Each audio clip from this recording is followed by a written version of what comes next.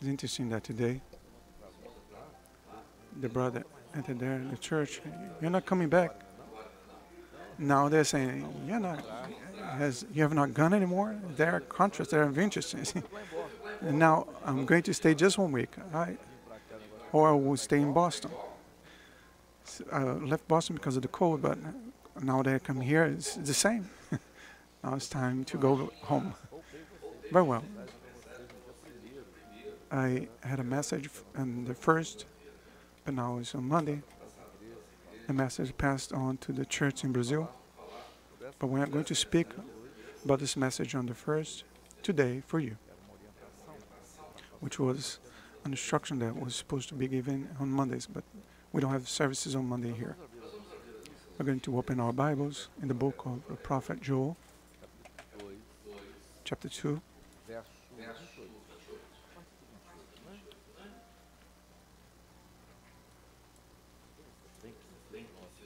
Joel 2 from verse 28. Joel 2 from 28 to 32.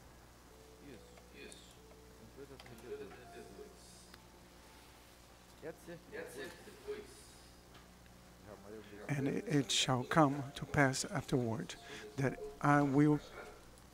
Did you find? Let's go. At the end of the Old Testament. Hosea, Hosea, Joel.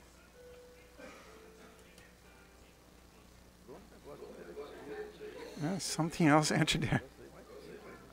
Yeah, hotter than my message.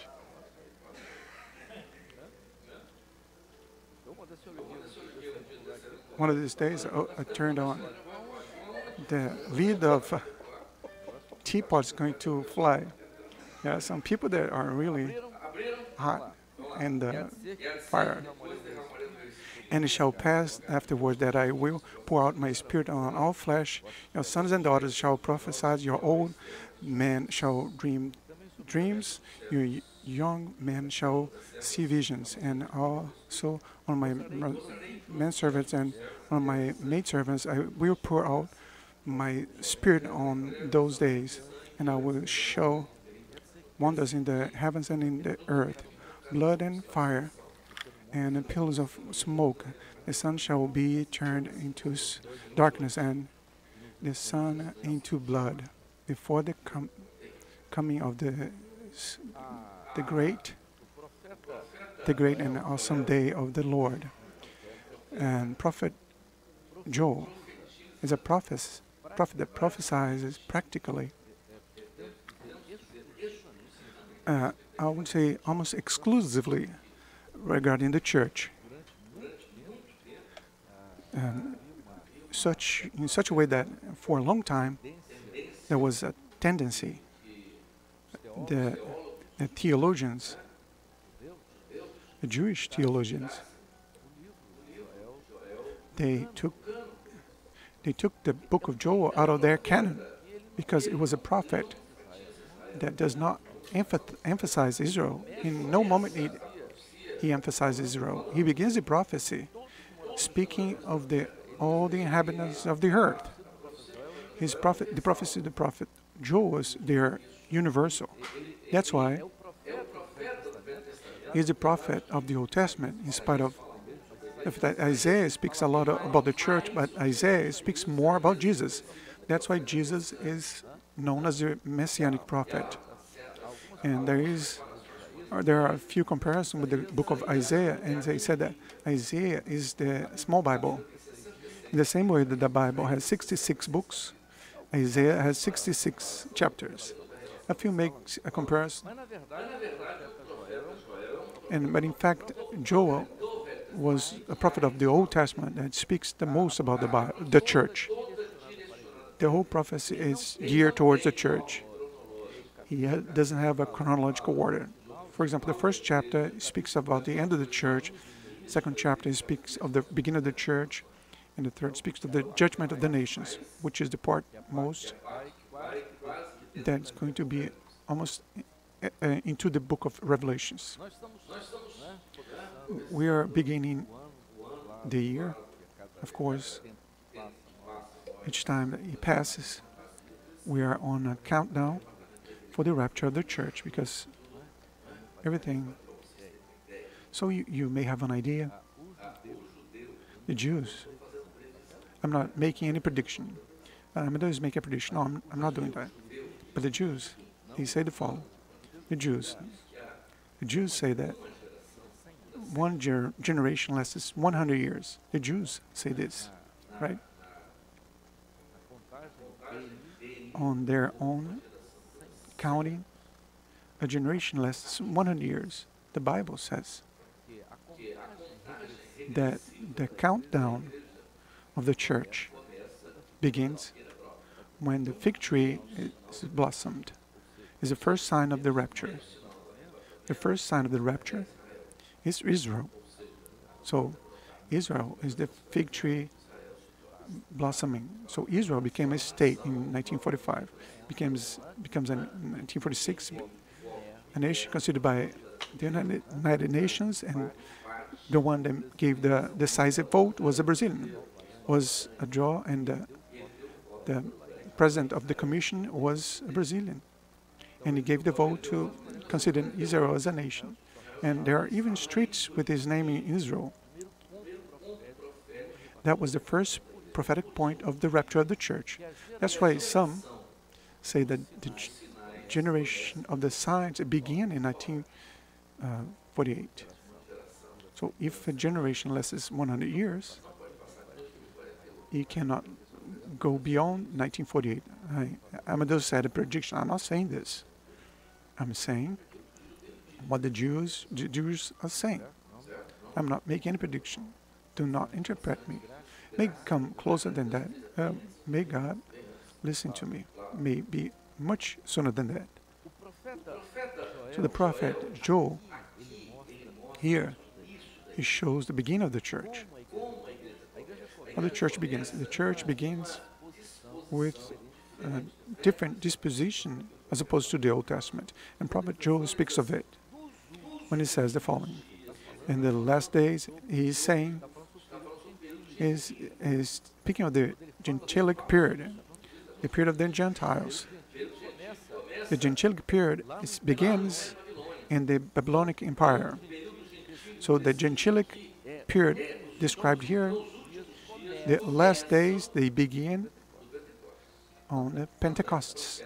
That's why Peter mentions this.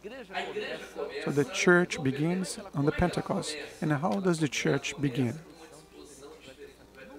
It begins with a different disposition compared to the Old Testament.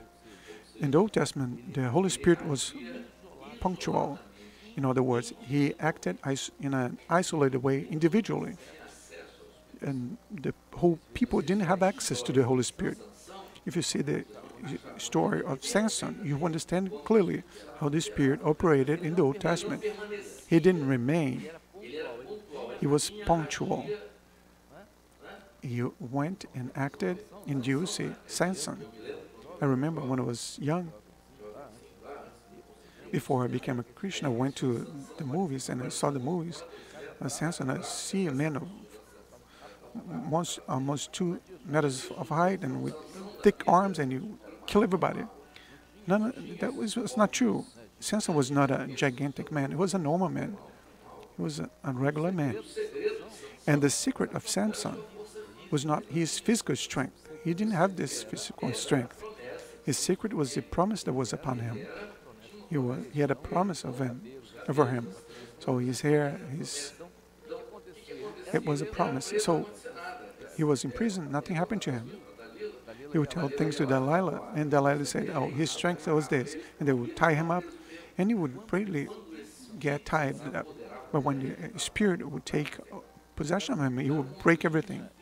So when the Spirit came in specific times, the prophet Joel said that in the period of the church, the Spirit will be poured out upon everyone. So the Spirit being poured out over every flesh doesn't mean that the whole world will become Christian before Jesus comes. This is not true. No, we're going to wait. When Jesus is about to come, the Spirit, no. In fact, there are many countries that went through the dispensation. Europe had their own revival. America had their own revival. So the peoples in different specific moments. So what the prophet Joel said is that the Spirit will be poured out every flesh. So it's not going to be a specific man. It's going to be a special person. It's going to be one, a whole, a group. That's why in the new covenant the Lord makes. He took the bread and the Holy Supper. He said, "This is my bread and the wine is my blood." He speaks of the fellowship. Fellowship is something that only appears after the resurrection. So the Pentecost shows what? Shows a new phase. The Holy Spirit went upon the church, preparing the church for its journey, for its walk. So the Holy Spirit was poured out. So the Joel prophesies about this, about the pouring out of the Holy Spirit upon the church. And there is a moment of the beginning of the church. There are two very important points that the church needs to know: the beginning of the church and the end. There are two, and we can even say that the first church, which is the church of Ephesus, and we'll see in the biblical schools, and the one of Laodicea, the two extremes. The operation is the Spirit in the church of Ephesus. In the beginning of the church was the waking up of the church. So the Lord prepared the church for the departure of His Spirit. When the Lord uses the church in order for the word to be complete, the canon, Christian canon appears. It's all part of the first church. So in the last church, which is the church of the near, the Holy Spirit prepares the church for the sounding of the last trumpet. Those are the two situations. The difficult message of the first church, which was to say that Jesus resurrected and He was alive, was something unthinkable. Everybody saw Him on the cross. Jesus had not appeared to anybody, only to the church. So nobody knew.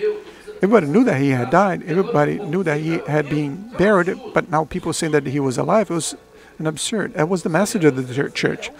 The sower will sow. So the new message is so absurd as the first. In the same way that the first message was an absurd, when the church preached that Jesus was alive, the last church is preaching the absurd that Jesus is going to come back. Those are absurd, but they have a prophetic relationship. It is interesting. See, the moment of the church today we're living is period of the church. The prophecies are being fulfilled. Prophet Joel, he says the following. In the beginning, he says, "Sound the trumpet in Zion, and all the inhabitants of the earth may be perturbed." Chapter 2, which is the chapter that speaks of the period of the church, and describes the period of the church. The beginning of the chapter has nothing to do with the end of the chapter. There's no chronological order, but now sound the trumpet in Zion, shouting a high, loud voice, "Mount of my holiness," and perturbed all the inhabitants of the earth, because the coming of the Lord is near. So he begins to describe, Prophet Joel describes the moments in which, fractioned moments of the church.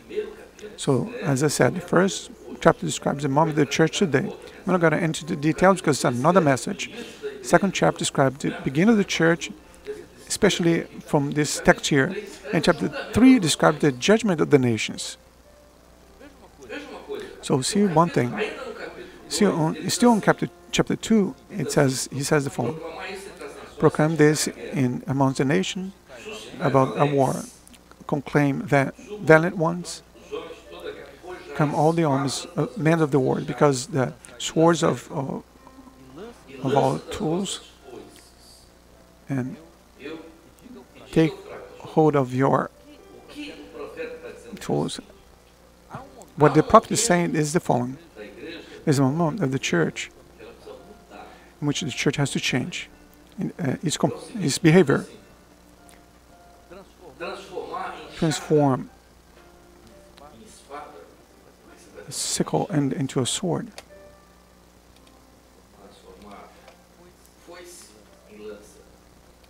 Transform a sickle into a sword. Transform two tools of work into two weapons of war. So it's a change of behavior. Why a change of behavior? When the prophet Nehemiah speaks of the rebuilding of Jerusalem, what does he say? He says that we needed to rebuild the city, but be vigilant. Each person working, but be vigilant, because the enemies were around them.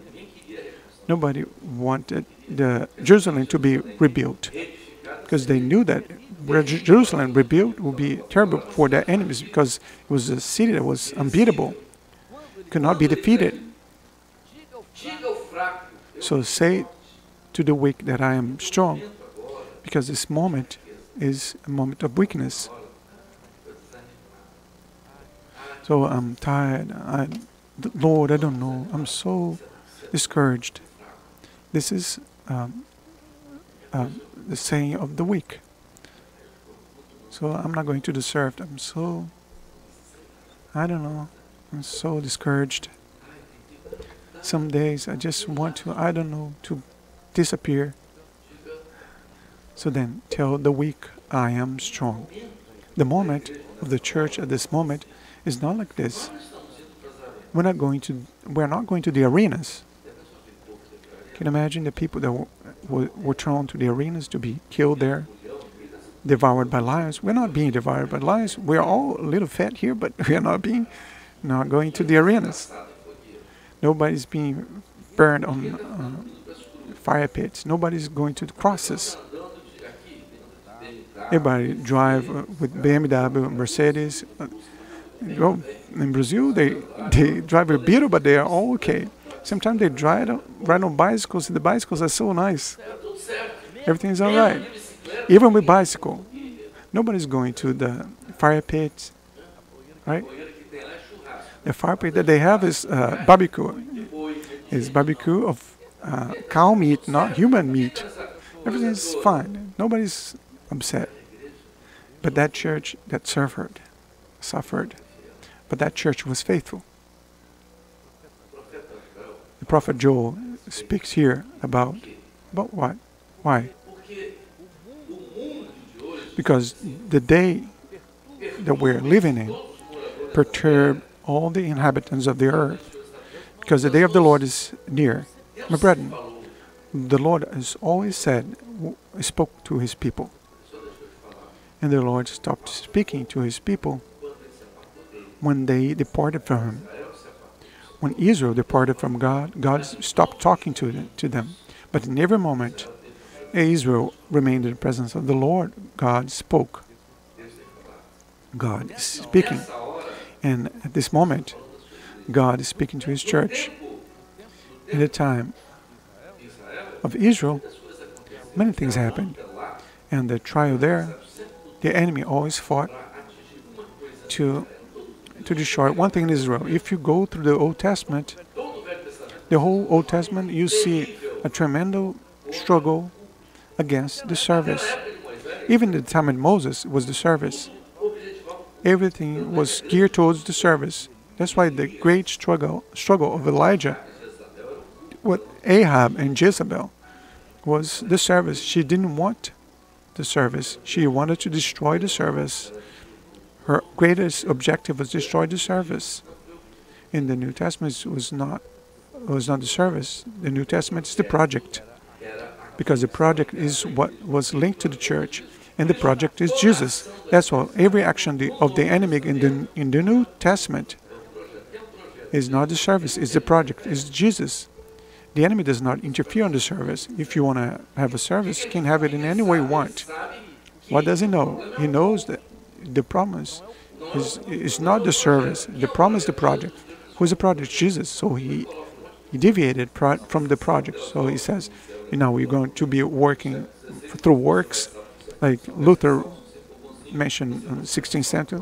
You will be saved if you're good, if you be saved by Mary, and all those things can be easily understood. You know why? Because the enemy puts men to rationalize. It's easy. It puts man into his own reason. And reason is incredible. And you begin to compare reason. See one thing. I was born in a city, but I went to that place in Villa Velha when I was 6 years old. I was raised in that place. People on that street, I always lived with them. I saw them all grow up there. The friends of my mother, when they need one thing, they don't seek me. They don't seek me. None of them. The doctor, no, they don't seek me. They don't even call my secretary.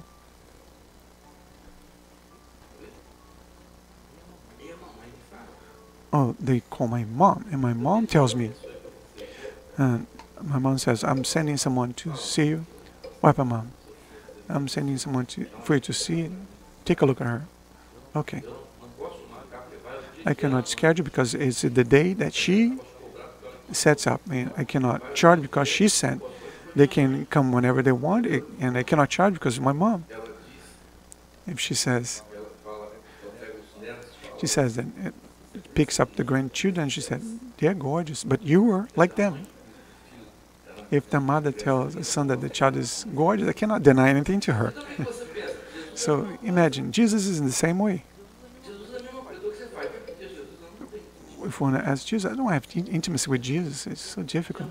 I'm going to ask the mother, and then the mother asks him. He would never deny anything to the mother. So the enemy places you to rationalize and deviate the project. That's what the enemy did. So what the world does, put voices, voice of religion, voice of reason, voice of the ideas, many voices. The world is listening to many voices, but they are not listening to the voice of the Spirit. And the book of Revelation says, who has an ear, listen to what the Spirit tells the church. And the Spirit is speaking, but He's speaking to everyone. He's not speaking to everyone. But this is a moment of decision. That's what the prophet says. Crowds in the valley of the decision. This is a moment of decision. It's a moment of definition. So the prophet says, at this moment, it's not a moment for you to be weak. This is a moment for you to say, tell the weak, I am strong. Or in other words, transform.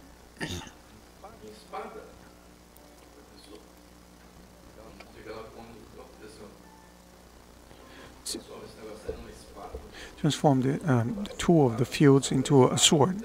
Now it's transform a sickle into a spear.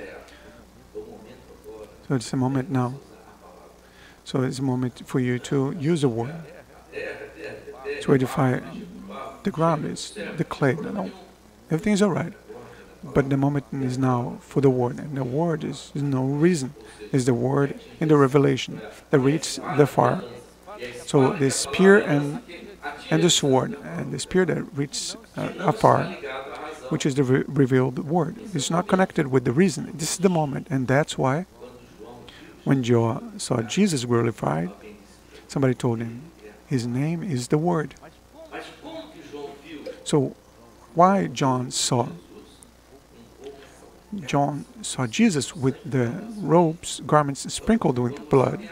So the word speaks of the Spirit.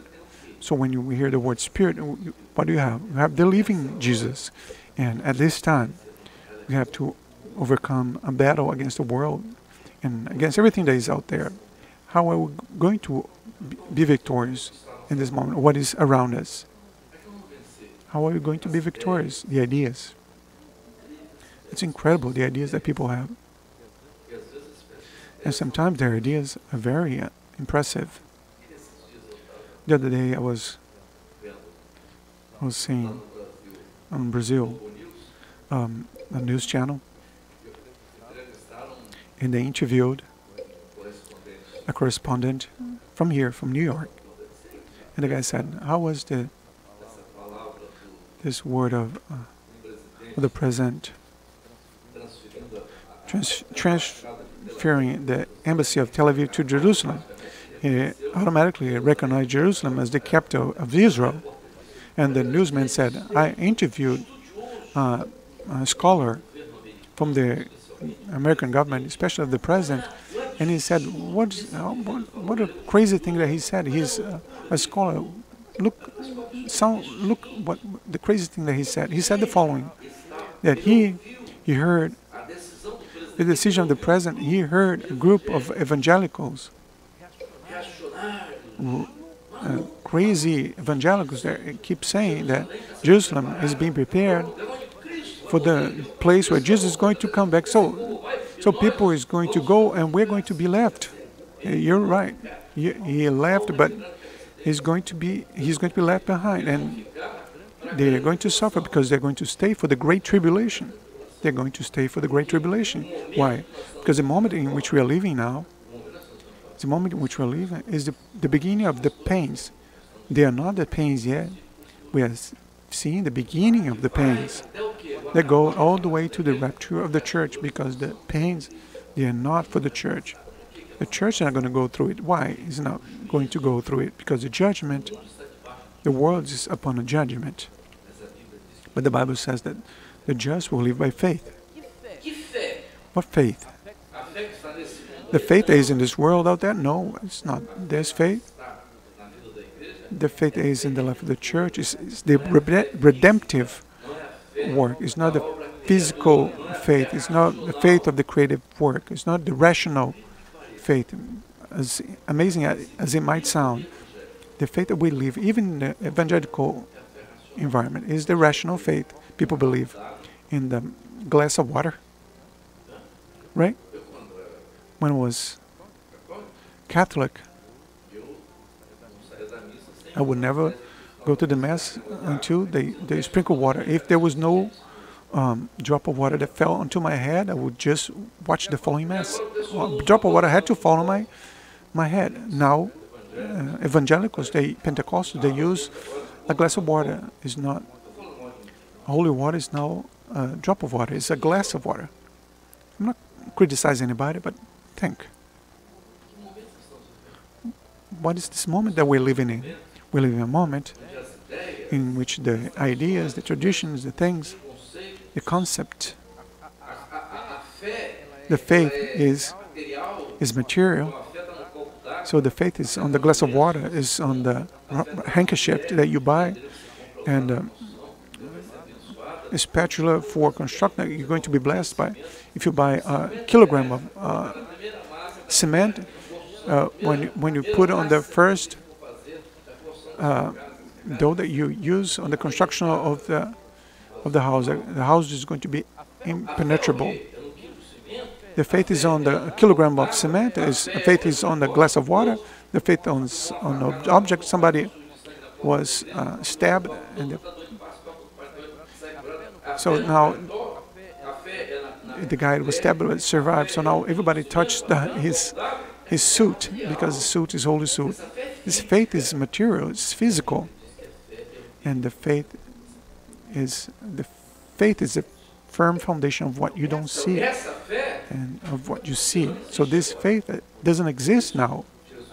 That's why Jesus said there will be faith when the Son of Man is about to come. What faith? I'm speaking about the mistakes, because the church entered after the first century into apostasy and heresies. And the spirit that led the church to a mistake of the apostasy, it continues operating. It didn't stop existing. It didn't go away with time. It continues. The spirit operated there on the primitive church, in the beginning of the church, trying to bring everything, all the mistakes, all the failures. It continues today. And the apostasy and the heresy is not with the world. The world has nothing to do with the heresy. Apostasy is inside of the church. Apostasy began inside of the church. Deviation began inside of the church. That's why we need to be careful and keep the Bible open. Now, what is our Bible? Is the letter. The Bible says that the Bible itself says that the letter kills. My brother, this beginning of year is a year also of reflection. Firstly, where are we? Because as it was said, the church is a master when it finds in the Word the time in which the church is living. If the church doesn't have this idea, then they're going to preach a bunch of things. They preach that Jesus saves, that's all right. They preach that Jesus cured, that Jesus does miracle, finds job, but it doesn't preach the most important one, that Jesus saves, because the central message. But in the moment in which we are, Jesus is about to arrive, and that's why we need to be paying attention. So it says, the Spirit has been poured out, the church that begins. The moment in which we're living, what? The beginning of the pains. We are walking. If you go and see the situation of the world today, the crisis, a people without a direction. Sometimes people seeking many things. Even here, you see in Europe, immigration is a terrible thing. When you go to Italy, you are amazed with the Albanese entering. It's like Cuba entering here, coming through boats. Half of them dies in the ocean, and the press does not publicize it because it's shocking. Children appear on the shore dead. A few days they showed an incredible news of the children showing up on the shore dead. People escaping war, escaping the famine, escaping misery, escaping everything. We live in a moment that is very serious. The church needs to reflect the moment in which it's living. Because the crisis, but America doesn't have crisis. Oh, America has crisis. Has crisis. And sometimes the crisis is much more profound than what it looks like. And maybe it's not a problem. Maybe the crisis is in the mind. In the mind. This period now for you, I saw in a Congress once, the index of this period of winter, the period of the index of suicide in the United States is very high. Do you know that? And there is a lot. So everybody has problems. So you're fighting here, you're working in Europe, Africa. It is a difficult moment for the entire world.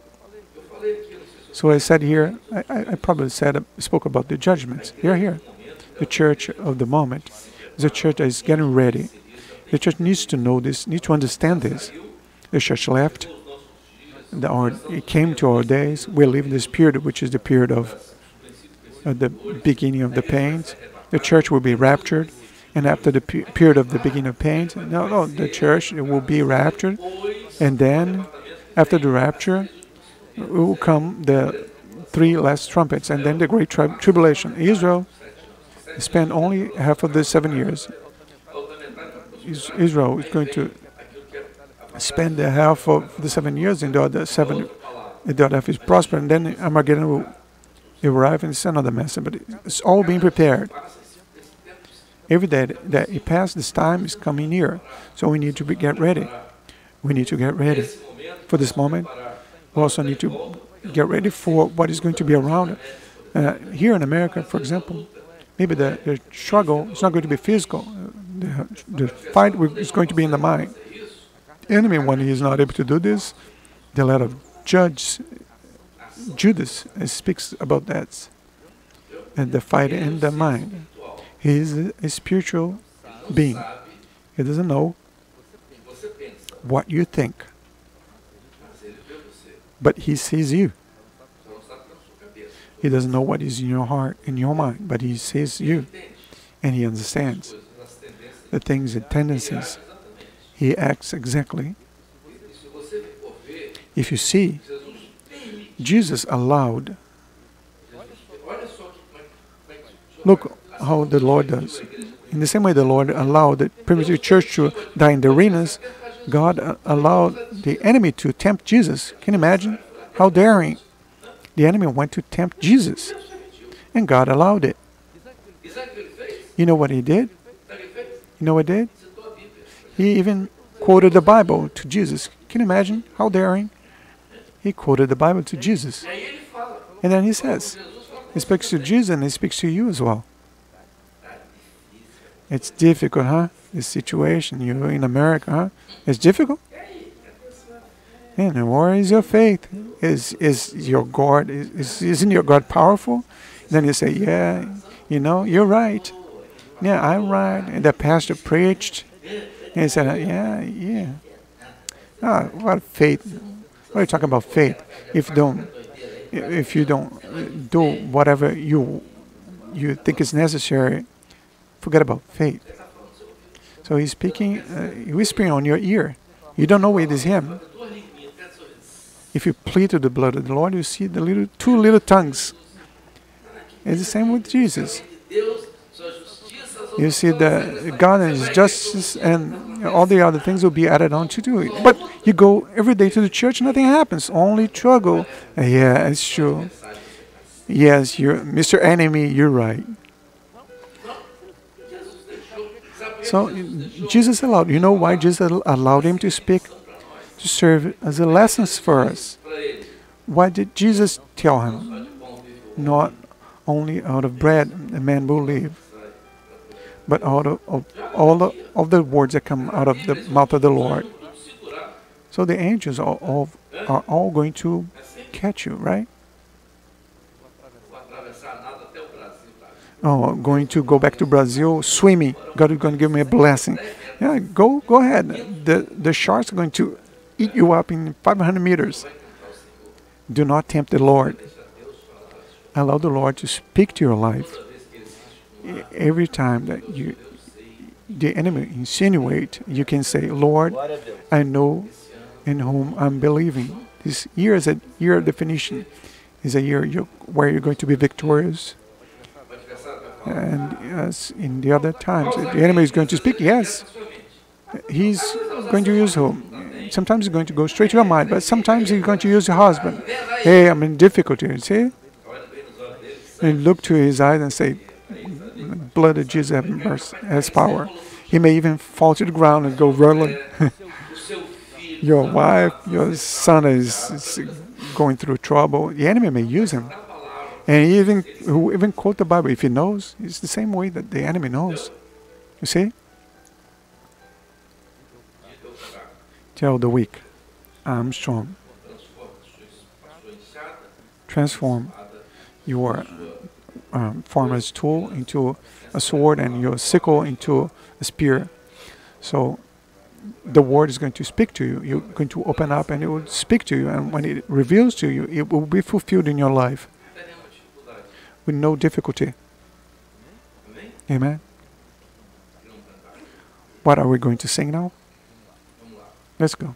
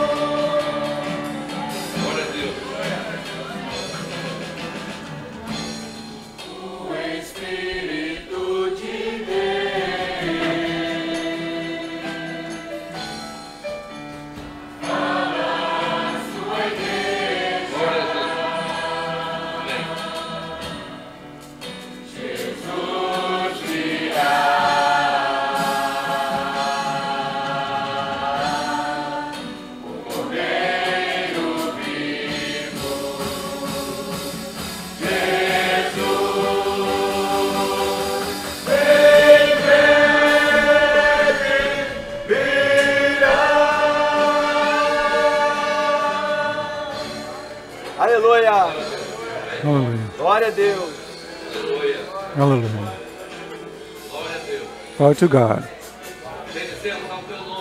We praise your name, Lord, for our presence in this place, everything that you speaks to us every day. Praise your name, Lord. And in your name we say the wonderful grace of the Lord Jesus, the love of God, the sweet and tender consolation of the Spirit be with you now and forever. Amen. The church may be seated. Saturday 7:30. Only during the week is Saturday 7:30. 7:30. And I'll be here.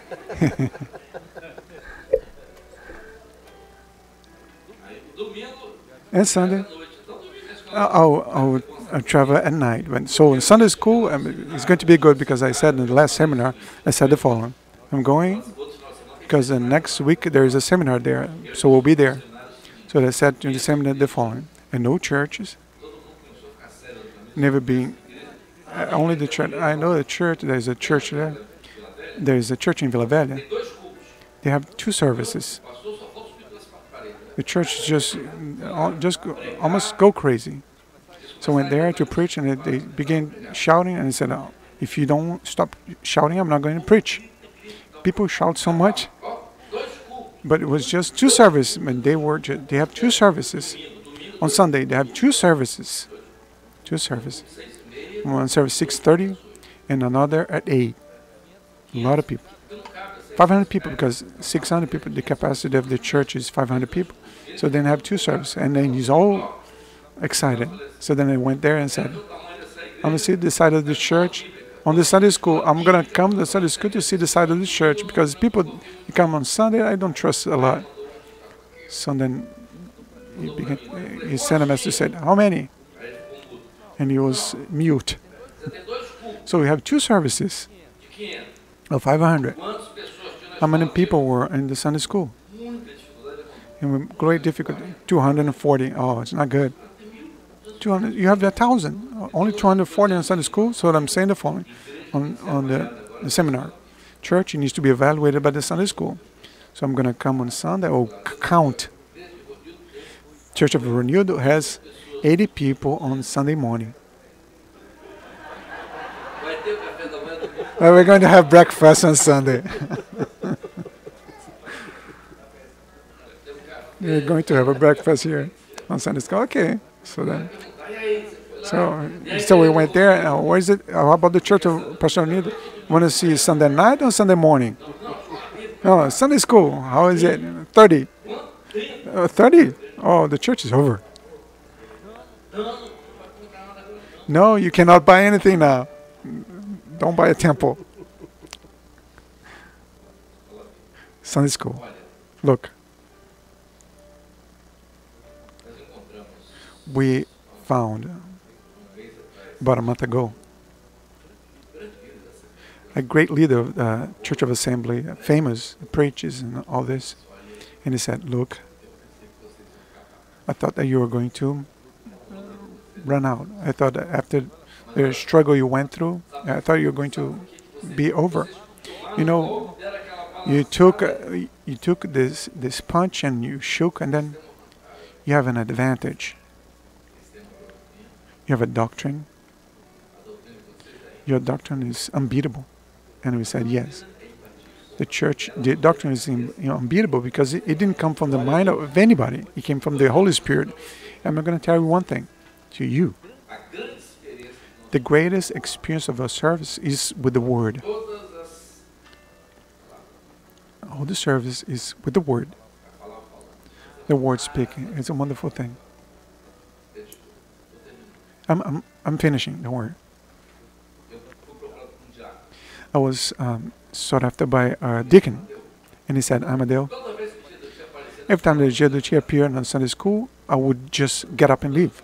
I don't like that man. And what happened? One day, I went and began to speak, and the Lord began to visit, and I didn't understand anything. I don't like this man. How am I feeling the Holy Spirit? But I began to be so intrigued with that situation. I began to cry, and I didn't understand anything.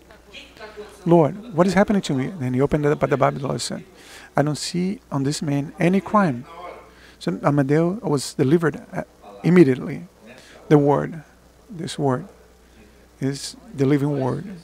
And we overcame all our trials with the Word. Our battle was overcame with the battle, with the Bible. One day I'll tell you a lot of stuff with this, but it is the Word. And because of this, interesting thing, because in May of 2015, when the church began in 1967,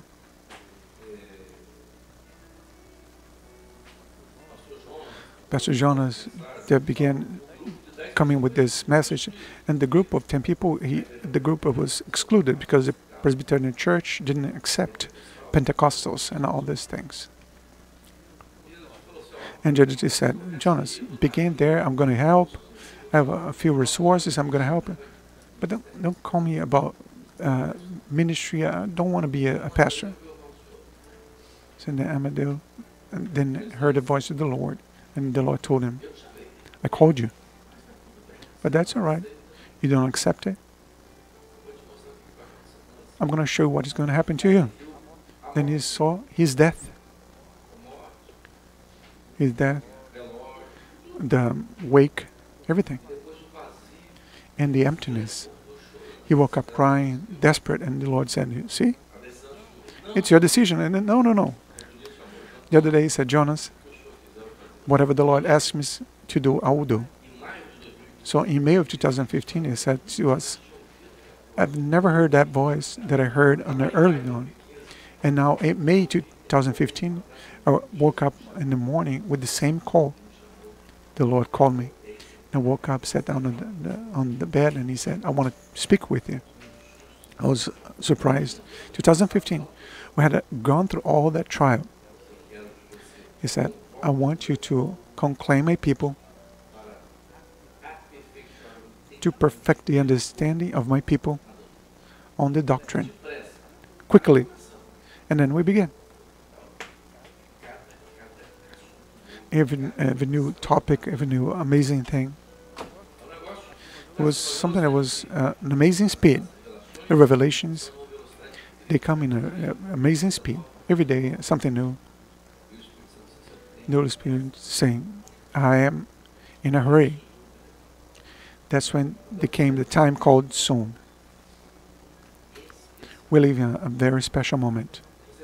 You have no idea of how the Lord governing of all those things. You test the Lord about this.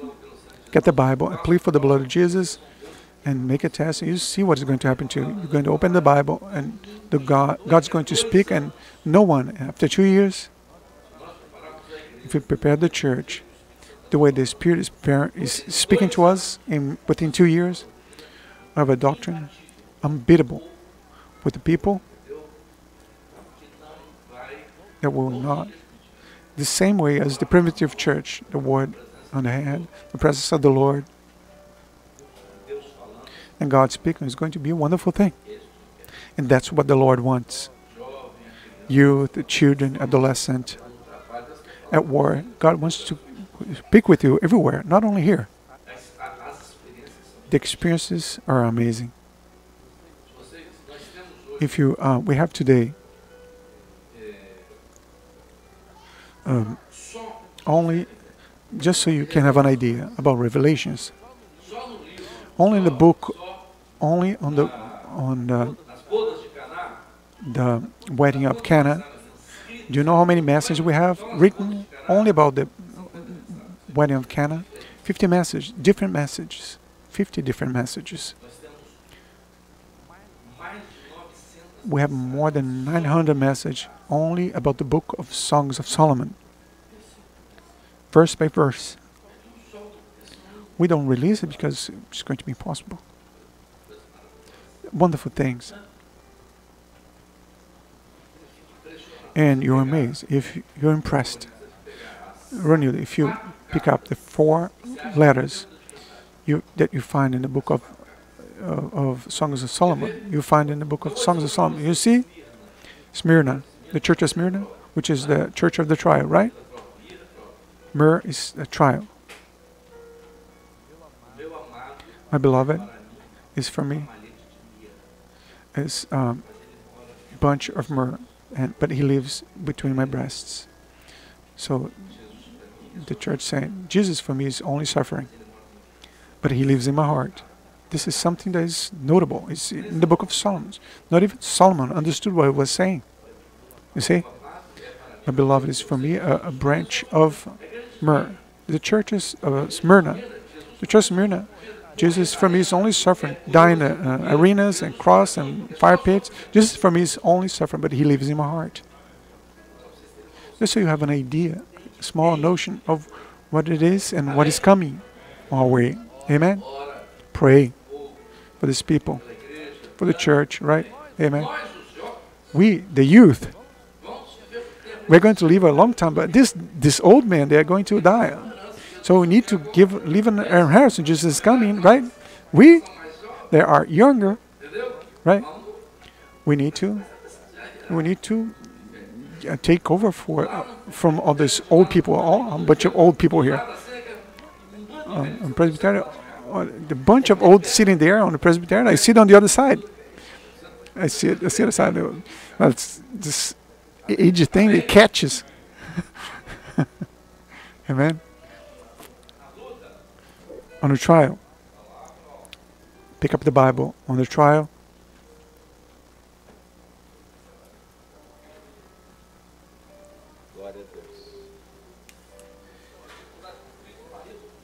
Difficulty with the child, with the husband. Just pray. You don't have to shout. Sometimes, God have mercy when she's talking.